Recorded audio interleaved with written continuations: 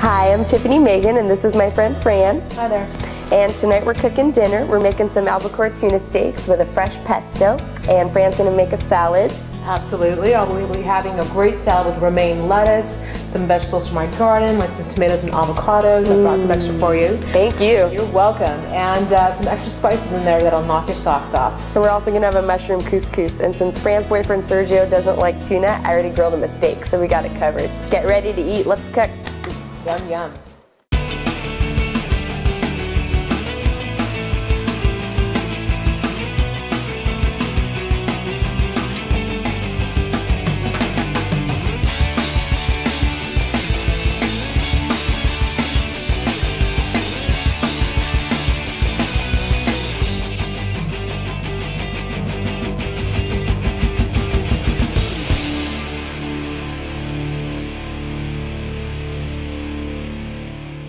All right, let's get started. I'm gonna start out with the pesto. I'm gonna add our basil, 2 cups, right into our food processor.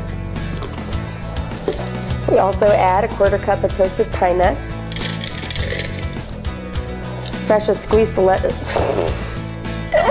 squeeze of fresh lemon juice, salt and pepper.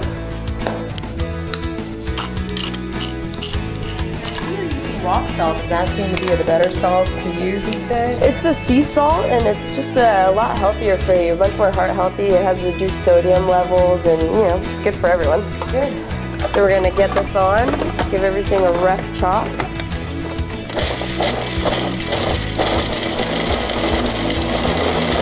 All right, now at this point, we're gonna run the olive oil through it while it's running. That way everything gets smooth and creamy and mixed together.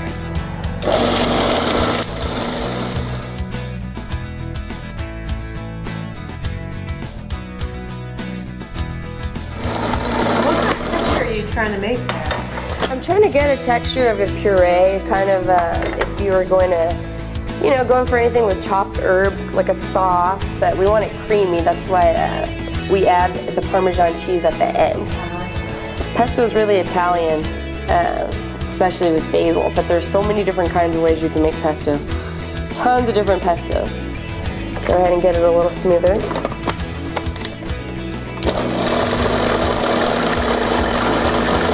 Looks good to me. And of course the taste test. Tastes good to me. Pull our blade out so we do not get hurt. Oh yeah, taste it. Extra basil leaf in there. This tastes good. Mix it up into the bowl. Add our Parmesan cheese. And fold it on in. So this is just gonna go over the tuna to give it a flavor. Really good sauce, and it's really healthy for you if you think about it. And it seems to be very easy. I didn't realize pesto was that easy to make. It sure is, but guess what? I forgot the garlic. So we're going one more time. And it's no big deal that the cheese is already in there, because if we want more because we can't taste it, we'll just add it later. I also saw a few straggling pine nuts. Well, that's the good thing about a mixture. You can just throw in a garlic in there and just throw it back in. And don't you love your processor? Yeah, exactly. Can't live without my processor. Good thing to get the processor going is to pulse it a few times before you just click it on. It's kind of like a car, you know. You're gonna give it a second and let the engine run before you go full throttle. And this is a good one, so this garlic's probably pretty chopped. Looks good to me. Now you'll taste it. Much better. I knew something was missing. Absolutely. All right, we're moving on. Fran, show me your fabulous salad. Well, we're going to start with a couple different things here. We've got some romaine lettuce and some white onion. Different kind of flavor in there, so I've heard. Roma tomato, some very good avocados, and some lemons, and some parsley, which you don't really get this in the salad too often, but it really gives an awesome, awesome taste. So those are the ingredients that we'll be adding to this salad. Now, what kind of parsley, do you prefer that over Italian parsley or just for the salad? Or? Well, you know what, kid, you got me there because I have no idea. Parsley, big parsley. Parsley works for me. It all tastes the same, right? So, you know, what I'm just going to go ahead and do is just cut this bottom part off, which is not doing us any good anyways. It contains tons of bacteria. Absolutely. Grab my bowl here. And this kind of just take half this romaine lettuce in half and just start chopping away. Pretty easy. You know what I love about today's dish, Tiffany, is that everything is pretty simple. Really simple. You know? Especially you being pregnant, you know, you totally want to, simplicity is key right now. Exactly. I can't imagine that. You know, can't be standing up so often. But, you know, how long do you think this whole entire dinner is going to take? I'd say about 10 to 12 minutes tops.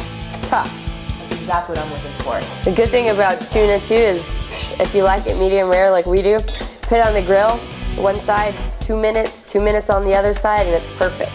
While Fran's chopping, I'm gonna go ahead and brush my steaks with a little bit of olive oil, extra virgin of course, extra fruity flavor.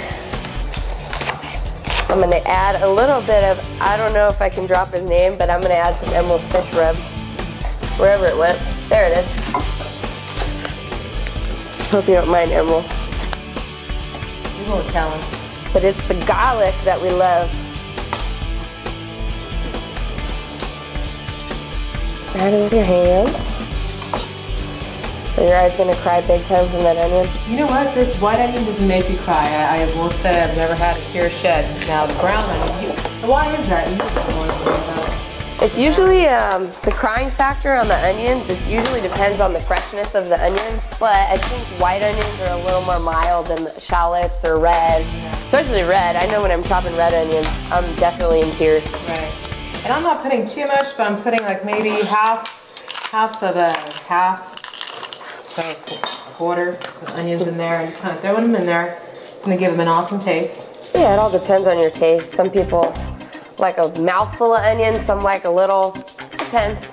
Absolutely. I love Roma tomatoes because they don't have the skin on them. And you know, skin can be a little tough to chew through, especially in a salad, so definitely like that. I kind of like the way they're firm too. They Yeah. kind of firmness to them. Very firm. Absolutely. Juicy.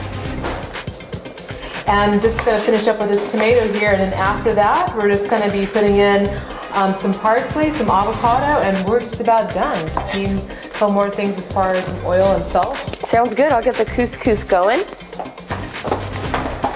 Now, if you look in this pan right here, we've got 2 cups of water, a little bit of olive oil, and the instant couscous comes with a spice packet. It's full of gorgeous seasonings and also some dried mushrooms, so that's what gives it the great mushroom flavor.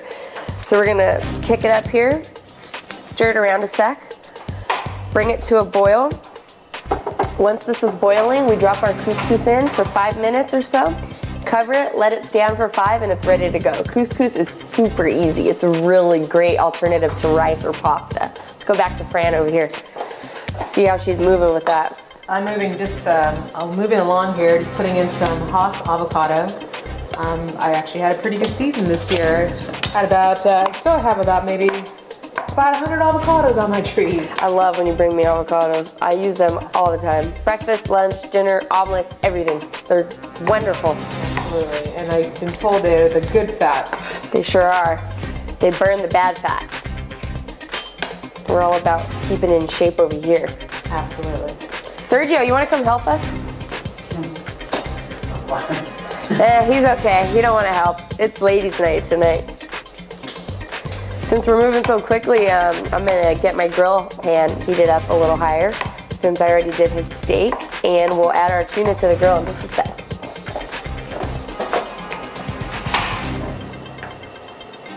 Ooh, look at the steak. Look at Sergio's dinner. Medium rare, just how he likes it.